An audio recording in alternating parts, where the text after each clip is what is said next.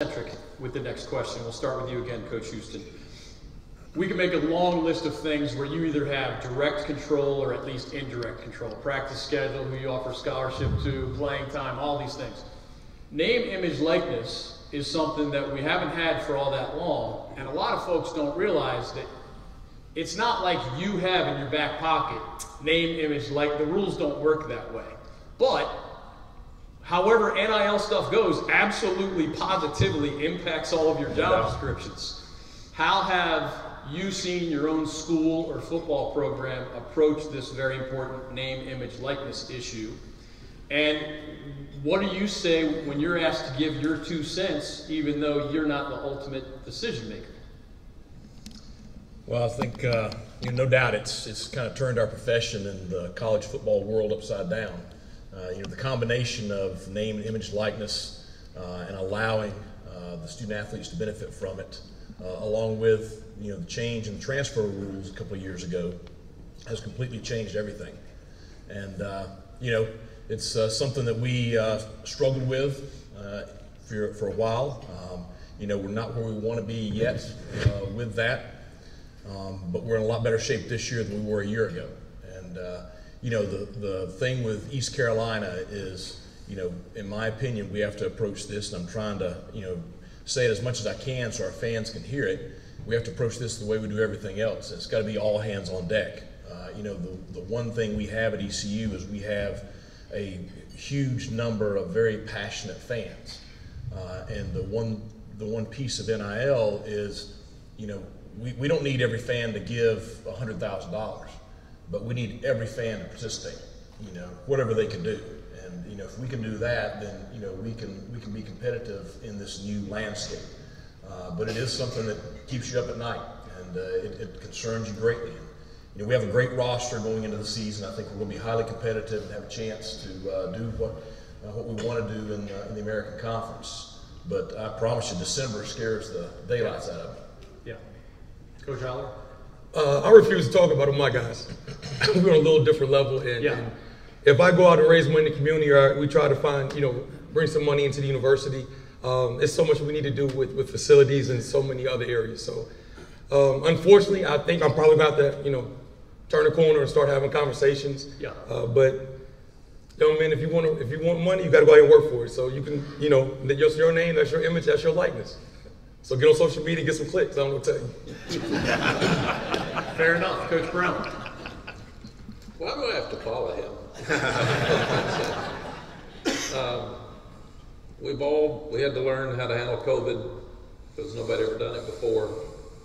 Now we're having to learn how to manage and navigate name, image, and likeness and transfer portal. It's all different for us, and none of us asked for it. We got it given to us. Is it good? Yes. I could sit up here for an hour and talk to you about things that are happening with young people that are really positive, that had never happened before. The roof on the house after the storm.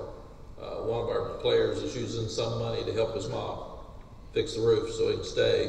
One young guy didn't have insurance, and he got hurt outside of football. He didn't have any family insurance. He got some insurance. Tez Walker got in a battle with the NCAA. He was able to get a lawyer. He couldn't have done that in the past because of money from name, image, and likeness. We've got a young man with stage 4 cancer. His mom's a police officer.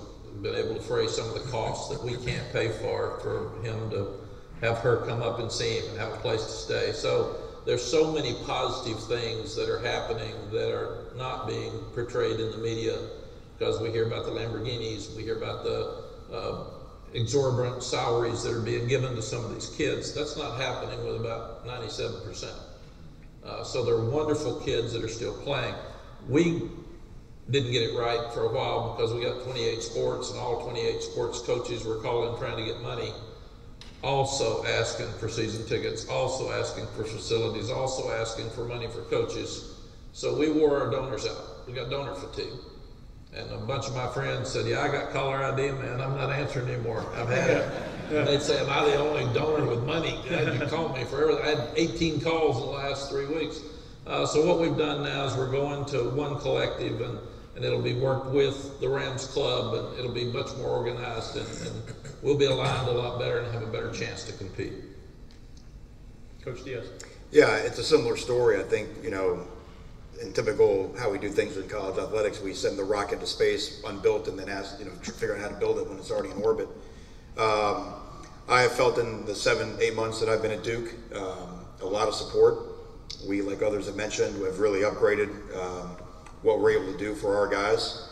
But I do think it's important to drill down to the point that Mac made, is that there is an idea that our sport is becoming transactional, and everything is about just the transaction. And I'd imagine everybody at this table got into coaching for the transformational aspect of what we can do to people at this age. And that can never go away. And I think what's specific to Duke, what I've learned in my time here is, for the most part, most of the parents that drop off their sons to go to Duke are going to want to see their children graduate from Duke. So that when the kid calls home and says, "Mom, maybe I'm not getting enough playing time, maybe I want to transfer," hopefully mom just hangs up on him and says, forgets his caller ID. But you're still under threat at all times. And so our ability for the people behind our program to step up, you win with alignment from top down. The coaches get usually more credit than they earn, more blame than they deserve at times. But to win right now in college football, you've got to have great university administration, which we do at Duke. You got to have great support from your athletics department, from your fundraising department, like Coach was saying. But you got to have great support, like Coach Houston's saying. It's got to come from everybody now. Everybody really is a part of the team in this day and age of college athletics, because we have big problems we have to solve. We got more problems coming in the 25-26 academic calendar. So I'm excited to be at a place like Duke, where you've got some really intelligent people who can help solve some of these unknowns that we've got coming forward. Coach D. It's been a learning process. I think learn by doing is kind of how all of us have gone through this, and our collective has evolved since all this started, and really into a great place. And our newest efforts are very organized, very well thought out. There's incredible people helping. And I don't know, about a year into it, I was just sick of hearing people complain. Some things are out of our control. And so, at NC State anyway, we took a different angle, and let's focus on the solution, and let's find people that want to be a part of making this better. And since then, it's really taken off. And so, our program, One Pack, is what our collective is called, and they do a great job. And it does take everyone. I mean, I've made many public comments similar to what Coach Houston said about the numbers of people being involved in it, and how there is strength in numbers when it comes to this, and it is changing. August 1, you guys have all read about the settlement and how these funds are now going to fall under the roof of the university. And so it's the biggest evolving moment in college athletics that we're all sitting in right now. And when this lawsuit continues to get figured out with Title IX and then the other things that are going to come on top of it now, with our rosters all changing sizes and how that's going to get funded and more scholarships, it's crazy. And so what we try to do is the best that we can. I think all of us are very excited about putting our phones down and coaching football. It starts in 6 days, and for me, that's the best 2 hours of the day. I set my phone down in my locker, put my whistle around my neck, and I cannot wait to get away from all the other stuff and just help these guys become better football players and spend that time on the grass with them. And that's finally about to happen. Because of time constraints, I'm going to ask you to